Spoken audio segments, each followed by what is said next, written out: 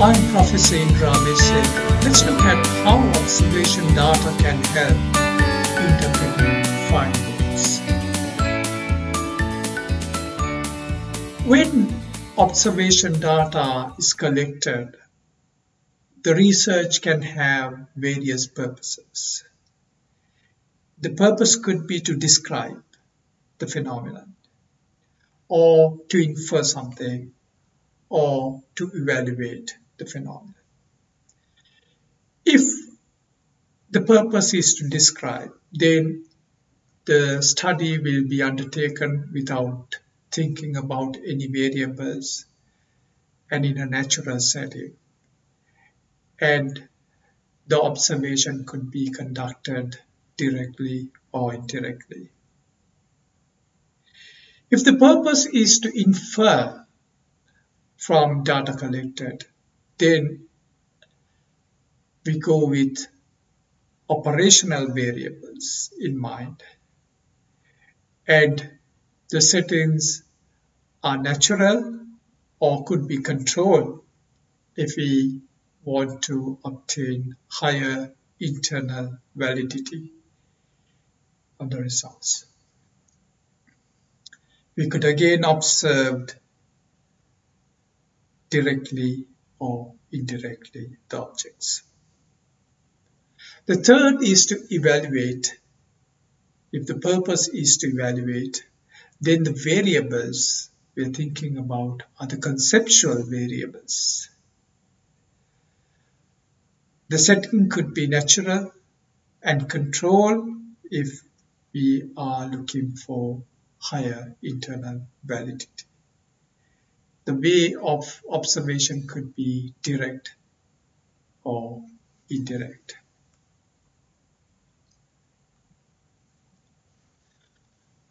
So, descriptive studies are undertaken to provide what's really happening so that a future research problem could be formulated. For example, if a staff member is typing keys hard on a keyboard, and we observe that in relation to the gender, men type it harder, we just describe. And that description can become a foundation for a research problem. For example, a research problem could arise: why is it that men type harder than women at work settings or on keyboards?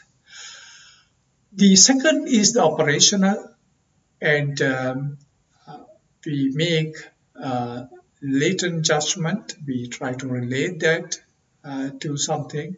So, for example, we take in this staff members typing keys hard on keyboard, and show that it shows that the time spent on computers are negatively associated with productivity. The time spent, we try to infer on completing the observational as a observational variable, and then the other one is the typing hard on keyboard, how frequently they type hard on keyboard. So both observational data, we can see whether there is association, whether they are negatively associated.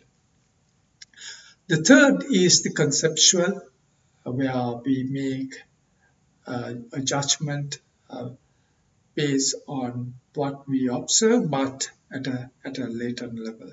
So staff typing hard on keyboards could be that it is because of a latent factor, that it's due to staff stress. So when we conduct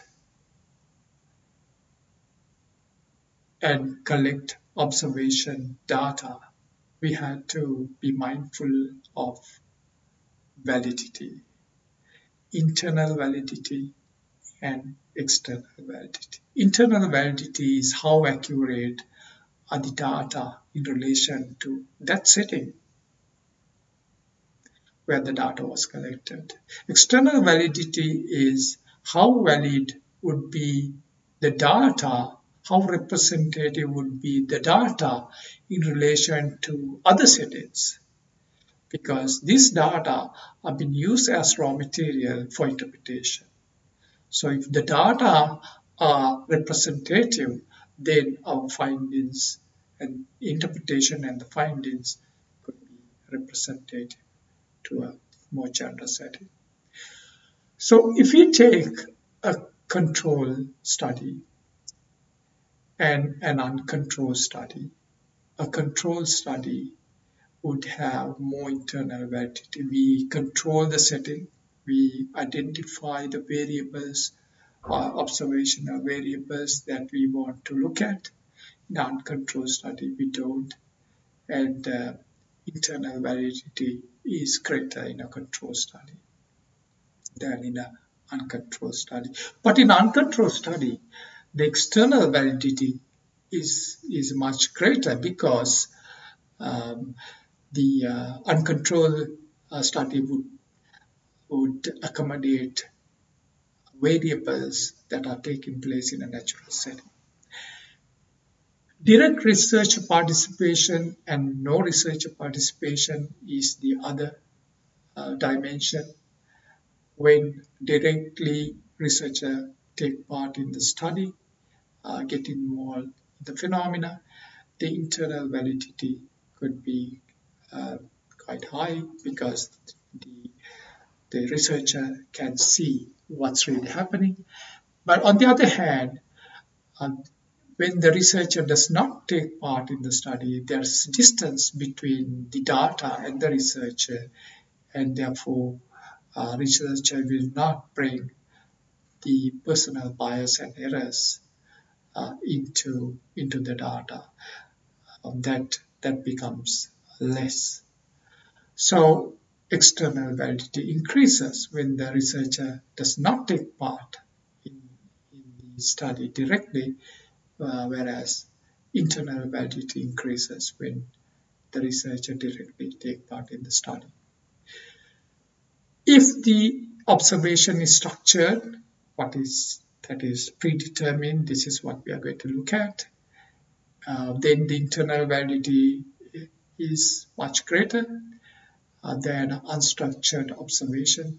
But in an unstructured observation, because we are observing everything that is possible in that setting, external validity becomes greater because we got a more comprehensive set of data which we will be using for analysis. The fourth dimension is unconcealed studies versus concealed studies. In unconcealed observation or a study that the participants do not know that researcher conducts a study, then the internal validity could be low because the participants know that the researcher is on the site, and therefore the participants could change their behavior. In a concealed study, the participants don't know that researcher is studying the phenomena, and therefore internal validity could be much greater. And also the external validity, because we can see in a natural setting what is really taking place. So when it comes to observation data collection method, we have to look at validity, but validity in two dimensions. One is the internal validity and external validity. The second aspect we have to look at is the reliability of data. One of the weaknesses of observation data collection method is reliability of data. How are we going to replicate? How reliable are this data. To increase the reliability when collecting observation data, we can have more than one researcher collecting data about the same phenomena. Taking down notes is another way of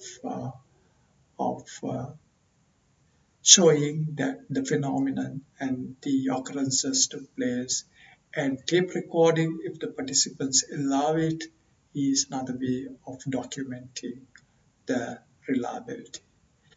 So on the other hand, if a single researcher is undertaking an observation study, then there's no way to cross-check the data.